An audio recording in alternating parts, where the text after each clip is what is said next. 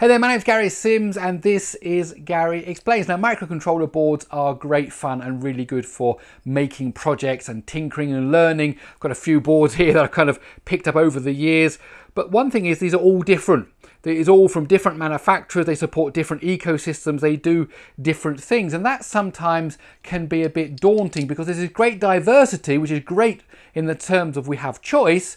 But when it comes to the tools, to writing the software, debugging the software, deploying the software on these boards, you're kind of a bit lost at sea. You've got to choose between, Arduino and MBED and STM32 Cube, and there's loads of different systems out there. Zephyr, which one are you going to use? Which one's supported by my board? Well, there is a system that kind of takes all of this pain away by adding a level of abstraction and allows you to kind of work with many different types of boards and many different types of ecosystem, all from within inside one tool. And it's called PlatformIO. And today I want to take a look at PlatformIO. So if you want to find out more, please let me explain. So as I said, when you pick a board, you might pick a particular family of processor. This is a ARM Cortex processor, or it might be the ESP32 processor, and there are loads of different types of processors. And then you say, okay, what framework am I going to use? Am I going to use Arduino? Am I going to use MBED? Am I going to use Zephyr? Am I going to use FreeRTOS? What am I going to do? And then you've got to look at the individual board. One board might have a certain clock rate or a certain amount of RAM. Another one might include Wi-Fi, might not include Wi-Fi. And you've got to tweak and configure everything for the individual boards that you're using. If you just go onto a website to try and buy one of these boards, there are just so many of them available, different types of capabilities and features and so on, and price points, of course. Now, if you use a system like Arduino, then you have the advantage a lot of that is abstracted away, as I was saying. You just say, I've got this board and it kind of works. But there is a tool that adds even more greater abstraction and does a lot of the hard work and heavy lifting for you, so that not only you can use Arduino, you can use MBED, you can use Zephyr RTOS, you can use STM32 Cube, all from inside one tool. And when you try to use something new, it will go away and download it all automatically for you, configure it, and then it kind of just works. And that's called PlatformIO. So if we just look at some of the numbers here that PlatformIO give out, 43 different platforms, 24 different frameworks, that would include things like Arduino and MBED, 966 different types of board, 222 examples, and over 10,000 libraries. So the fact that it supports these frameworks, platforms and boards all in one place makes it a really useful tool. So this is going to be very much a hands-on approach. What we're going to do is we're going to take three different types of boards. So an official Arduino board, an ESP32 board, and an STM32 blue pill board, which are really cheap, a couple of dollars you can pick them up for. And we're going to get Arduino code to run on all three of them using PlatformIO. So let's go over to the desktop and let's start. So the first step is to install Visual Studio Code. So you go over to code.visualstudio.com and here it is, download for Windows. There are of course other versions available. I'm going to be showing how you do this on Windows, so we will download that. Now the installation is very straightforward. You accept the license agreement, you pick where you want to install it, and then obviously you can pick here whether you want to create desktop icons and so on. Definitely want to make sure this is added to the path as is the default there, and then that will just install. So getting PlatformIO is pretty simple. If you just click on the Get PlatformIO now, it's not going to give you a download. What it actually does is it tells you what to do for Visual Studio Code. So what you do is you open up the Visual Studio Code extension manager and then you type in here, search for PlatformIO. So 1 down there, 2 here, click install. So let's go over and do that. So here is the extension manager. We click on there. We type in here PlatformIO. There it is, the first one. Oh, second one now that comes up here. And now you just click install. So it's installing inside of Visual Studio as a built-in extension. So really easy to install. Now it's worth mentioning the install can take quite a while. So we'll just let it finish and then we'll come back in a moment. Now, after you've installed PlatformIO, you do need to restart Visual Studio Code, which I have done. Now, the thing is to look here. Here on the left, you can see the icon for PlatformIO. That will give you a quick access to a whole bunch of things. But where you really want to go is the PIO Home. Now, you can get to there by clicking on Open, which brings up the PIO Home. Or if you look down here in the bottom left-hand corner, there's a tiny little house. Okay, so that's actually the PIO Home, PlatformIO Home. So you can click on that to get to exactly the same page. Now, here is where you want to start doing your work. On the left-hand side, Home, Projects, that's existing projects we've already got, Boards. Now, this is where interesting. This is where you can search to see whether the board you've got is supported. Let's say I've got the MKR1000, which is an official Arduino board. Yes, there it is. It's supported, and it supports the Arduino framework. But I've also got, and we'll be looking at this soon, I've also got a blue pill, which of course is the STM32 chips. And look at this, if you've got a blue pill, it supports 1, 2, 3, 4, 5, 6 different frameworks. So just here inside this one tool, I can program the blue pill not only with Arduino, but also with a whole bunch of other stuff, including STM32 which of course is the libraries provided by ST Electronics themselves. Now I've also got, for example, a microbit. I did a review of that a few years ago. So here's a microbit, and again, look at this. It supports Arduino MBED and Zephyr RTOS. So as you can see, in all these cases, there's a whole bunch of frameworks all supported by these boards. So what I'm going to do is I'm going to write a very simple Arduino program, which actually is an LED on and off, and then we're going to use it on different boards, all from inside PlatformIO. Okay, so I'm going to start with the MKR1000, which of course is an actual official Arduino board. And so what we're going to do now is you can go to Home, and you can say, let's start a new project, and we'll call this project just, you know, Mega Test, and why not indeed. And we're going to start, as I said, with the MKR1000. So you can select that there, and we want it to run with Arduino. And so that will go ahead and create the project. Now, one thing to note, when you use a new framework, or you use a new kind of system, for example, if you switch over from Arduino to the STM32 chips, this project creation can take a few minutes because it downloads all the support files. So when you just, unfortunately, it doesn't give a progress. That's the big thing. But when it just says, please wait, just please wait. I've made the mistake of being impatient before. Just wait, and it will come up in a moment with everything that it needs. And there we go, that finished. And over here on the left now we can see in the Explorer Mega Test our project, and the main code is under the source and main.cpp. And as you can see, that looks like a fairly standard Arduino project setup and loop. So let's replace that with the classic blinky to blink the onboard LED, and then we will just compile that and load it onto our Arduino board. Okay, so here is the fairly standard Blinky program for Arduino. The only difference in this and maybe a normal Arduino program is we have this include Arduino.h at the top here, which tells PlatformIO which kind of libraries we want to use. Pin mode, this is an Arduino call.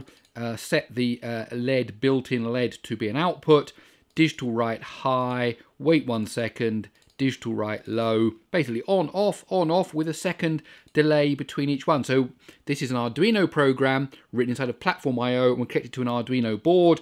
Now right down here at the bottom, look at this, there's this tick and this kind of upload thing. Tick will just do a compile, upload will do a compile and then an upload if it's required. So let's just hit the upload button to make sure that it actually compiles. I haven't got any mistakes. No, that looks pretty good. Yep, great. And now we can do the upload, which will upload it onto the board. And there we go. It's just building in release mode, checking all that. Yes, it's okay. And then it should do, there we go, the stuff going across. It's been uploaded. So now here on my board, I have a flashing LED. Okay, next I want to move away from my official Arduino board to an ESP32 board. These are very popular, very cheap, come with things like built-in Wi-Fi. Now, they don't, it's not an official Arduino board, so there are some libraries that allow you to compile Arduino. Now, they're all built into PlatformIO. But here's the catch. Normally, you'd have to update the firmware on this board so that it understands the download protocol for the Arduino IDE. But in fact, with PlatformIO allows you to use different systems to download the same program. So it actually understands how to flash ESP32 boards without you having to change the firmware. So this board here is fresh out of the packet. It's never been upgraded, it's never been had anything changed, it's actually out of the packet, and I'm going to use it straight away now with PlatformIO. So let's see how you do that. So if we go over now to here and we were to look for that, we can go to boards, and we can now look for the ESP32. Now there are lots of them available. The one I've got is this. Now if there is not enough, if the list is too short here, you can just change this to say show me 1000, and then we can scroll down very quick. Now I have the Do It ESP Dev Kit version 1. Now when you click on that, you'll actually get a web page comes up on the PlatformIO website, and it tells you this little bit of information here. Look at this. To use this board, you need to add these options to the PlatformIO.ini file. So I'm just going to cut and paste that, and now we're going to go back into Visual Studio. And here on the left, you can see there is the PlatformIO IDE file. Now at the moment, it's got the MKR 1000 in there. So what we can now do is add in a second board. So we've now added in the ESP32. The only thing you need to add in extra is which framework we're using. So we need 3 lines there, platform, board, and framework. And we can save that. And now if we try to do a build, what will actually happen is it will build 2 versions. It will build one version for the MKR 1000, which we've already see building down there already. And now, look, it's starting to build a version for the ESP32. And again, if it needed some extra files, in this case, it says, well, I need some platform files for the ESP32, it goes ahead and downloads those for you. So really, really easy, completely integrated. Every time you pick something new, it says, oh, I know how to deal with that. I'll go and get the files for you. So we'll just let that download, and it will have then built the code for the ESP32 board. Okay, so it finally finished, and there you can see we got the success. We've built the kit, the program for the MKR 1000, and now also for the ESP32, both of them there marked as success. Now, if down here where it says default in the bottom line, you can actually pick which project you want to do. Default is build for everything, or you could just say, actually, I just want to concentrate on the ESP32 at the moment, so it'll only just keep building that one when you click on the build. Okay, so let's plug in the ESP32 board, and then let us flash it over.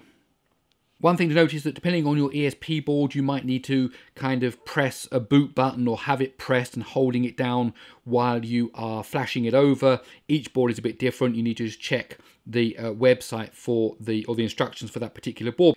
So that's been flashed over, and as you can see now, I have a blinking LED on the ESP32 board. So good stuff. Okay, so the final example, here I have an STM32 blue pill, as they are called. And I've actually got an ST-Link debug module there. So can I use this with PlatformIO? Will it understand an Arduino program downloaded over ST-Link? Sure it will.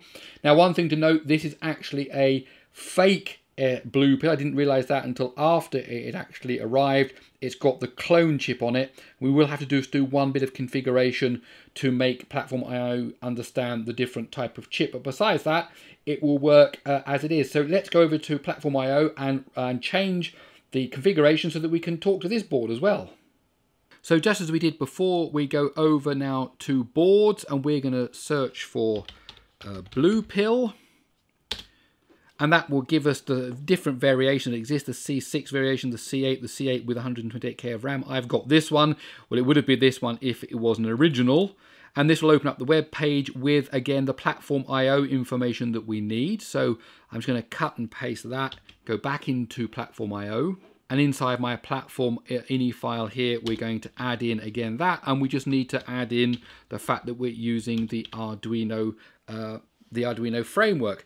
Okay, again, that should now work. We will be able to go ahead and build that. What I'm actually going to do is I'm going to change the default now just to be the blue pill so it doesn't rebuild and try to flash over the other 2 boards that we're already working on. Okay, so I'm going ahead and building the version for the blue pill.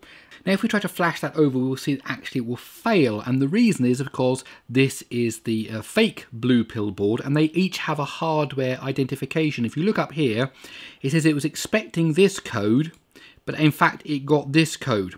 So what we need to do is tell PlatformIO that that other code is actually the one to expect. So you go over to your PlatformIO INI file there, and then you add these 2 lines at the end there, set CPU T APID, and then you use this new number, the one that actually it did find. And if you try to flash it over, then it will work. So let's go ahead and do that. And there we go. We can see that it says success. And now if we look at the board, we can see that we have an LED flashing. Just before we go, I just want to mention I do have a monthly email called the Gary Explains newsletter, which covers everything I'm doing over here on this channel, over at Android Authority, and anything else that I found interesting from the tech and gadget industry. Just go over to GaryExplains.com and sign up there. No spam, just that newsletter. Okay, so that's it. So as I showed there, just simply how you can use Arduino and all these things. Of course, you can use the other frameworks as well. I've been using the STM32 Cube framework via PlatformIO to program the blue pill to do other stuff. So it's really, really diverse, and yet it handles all of the stuff for you. So really clever tool. Highly recommended. This is not a sponsored video, by the way, in any way whatsoever. This just wanted to tell you that you know about this tool. Okay, that's it. My name's Gary Sims. This is Gary Explains. I really hope you enjoyed this look at PlatformIO. If you did, please do give it a thumbs up. Don't rely on the YouTube recommendation algorithm because it's broken. Instead, it's best to just subscribe to the channel, hit the bell notification icon, and then you'll know every time I release a new video. Okay, that's it. I'll see you in the next one.